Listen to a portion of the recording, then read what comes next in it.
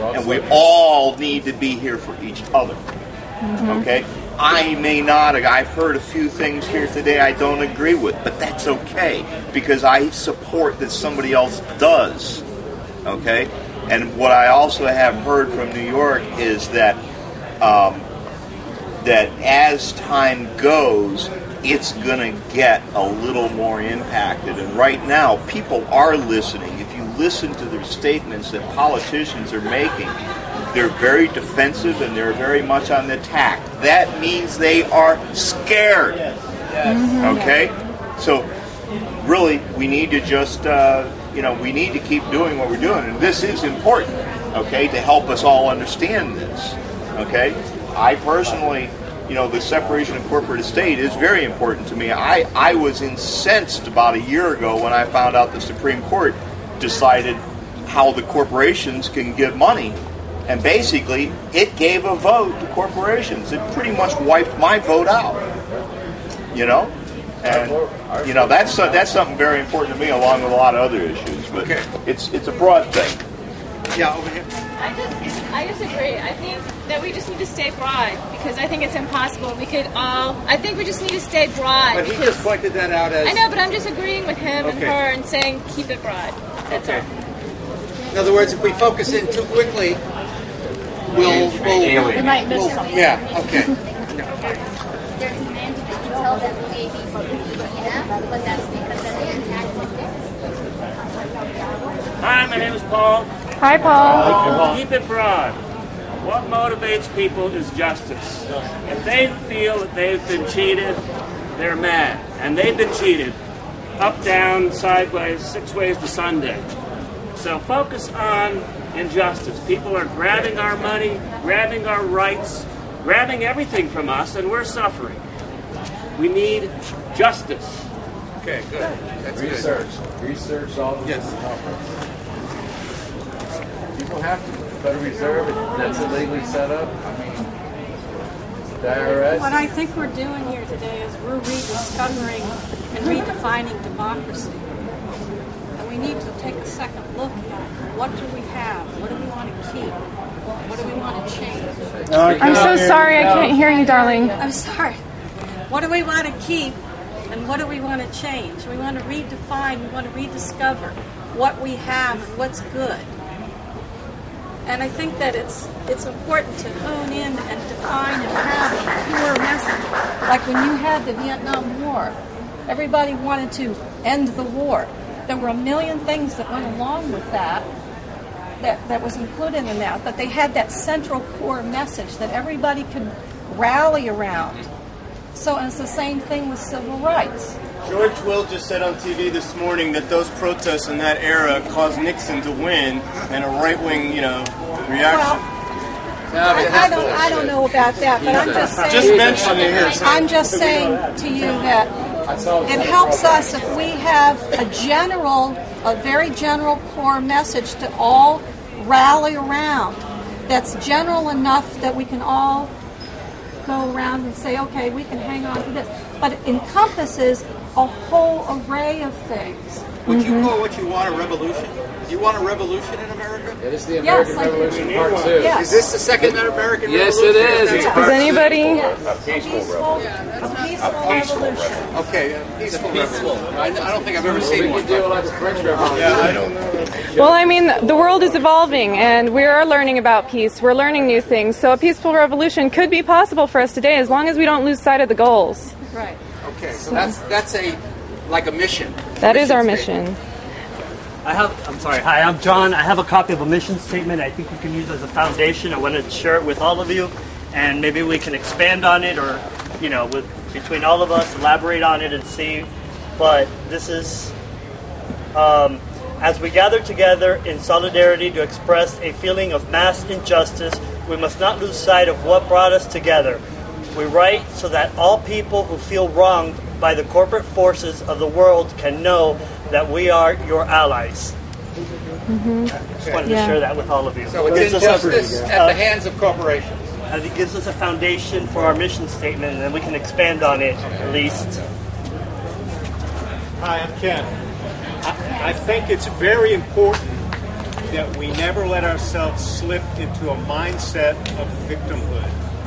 We are all individuals, all equally empowered, and a lot of the reason we've been taken advantage of, or our rights have been disenfranchised, is because we've been sleeping in front of the TV, so to speak. Remember that we're all powerful. At the core of each of us is an equal individual who is equally powerful. And think about that as we come up with broad ideas of what we're dissatisfied with, and never slip in too far to the us and them. That gives them the potential for an advantage to win over us. So who is we? Who is we? Each individual. We're the 99%. 99%. Right. Absolutely. But you don't see many people from the right here, are there? No, it's okay. Anybody from the right here? Oh, because they're brainwashed by misinformation. That's really high. 99%. Yes, there are people. It's 99%. It's relevant. My name's Cheryl. I'm from, well, actually from Los Angeles. I was a city planner in Ronald Reagan Library City, okay? And I have studied this economic mess in the last 6 months, and it is not left and right. And what it is a privatization that actually started with GATT and the Uruguay round of GATT to globalize and privatize. And we saw that in government by privatizing government and contracting out. And so with regard to this whole Wall Street thing, why is that not right? It's not left or right. Why is privatizing not right? Let me finish, and I'll get to this. And so people would ask me, well, what happened? Why did Wall Street do what they did? And it's like, I don't know. Let me find out. And so I studied credit default swaps, mortgage-backed securities. I was friends with the vice president of Mortgage Brokers Association. And I explained that to people. They're like, oh, that's crazy. I mean, I don't understand that. So I put together 5 YouTube videos for just easy to understand what happened, who did it, who participated. And in fact, it's both parties that participated against the middle class. Yes. Yeah, right, both. And I'm horrified. And so I'm in the other direct action. And I told them, look, I'll send this out via the web page so you guys can just look at these YouTube videos and then understand it, how it started with GATT and how it ends up to today. So that's all. It is corporatocracy, absolutely, to benefit the few. Right. So the demon is corporatocracy. No demon. Okay. In other words, the corporate people can come in here too. They should be here. They really should be here if they know what's good for them. Okay.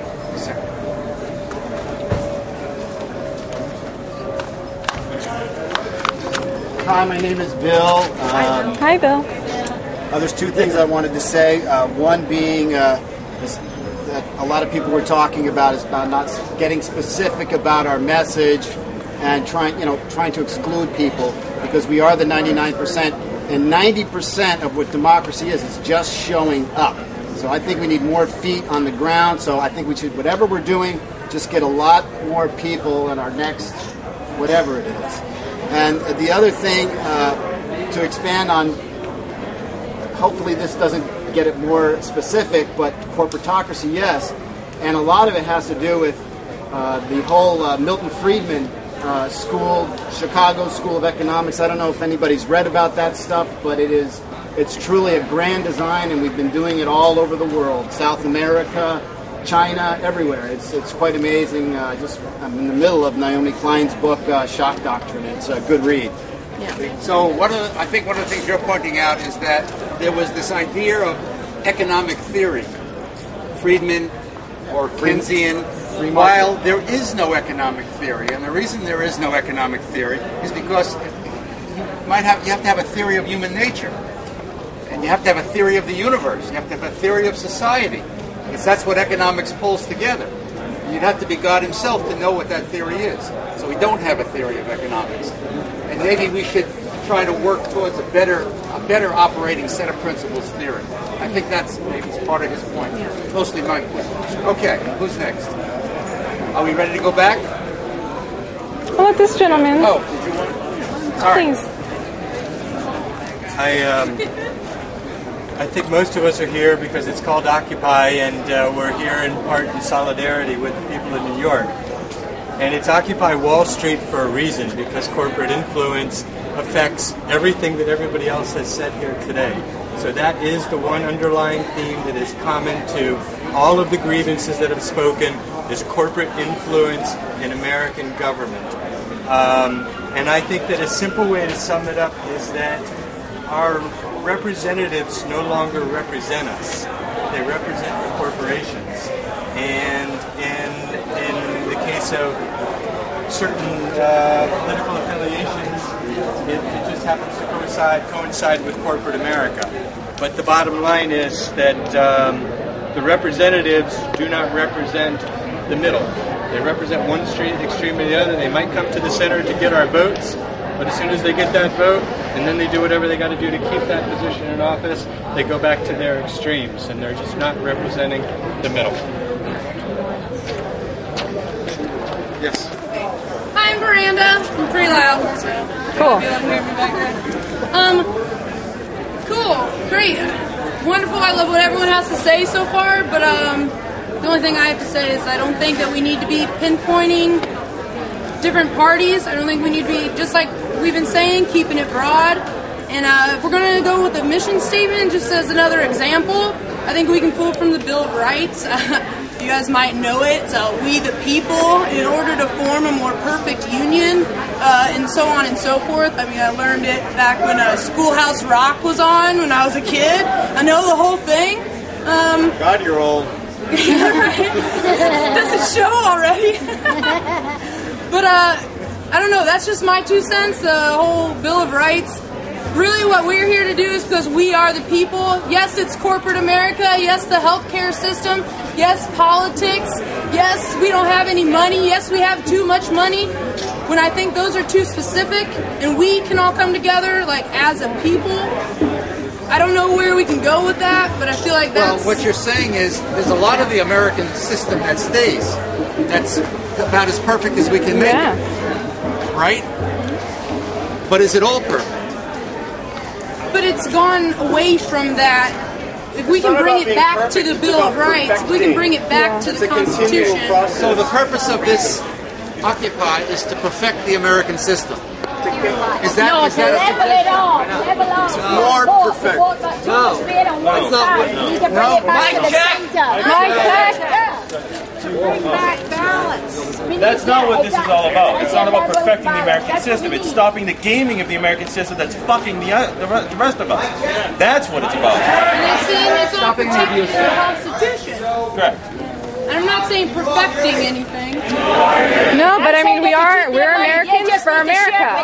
Why aren't the companies going with the law of the land? Yeah, they're not. We all have to. Yeah. Okay. Great. Thank you. Thank you, guys.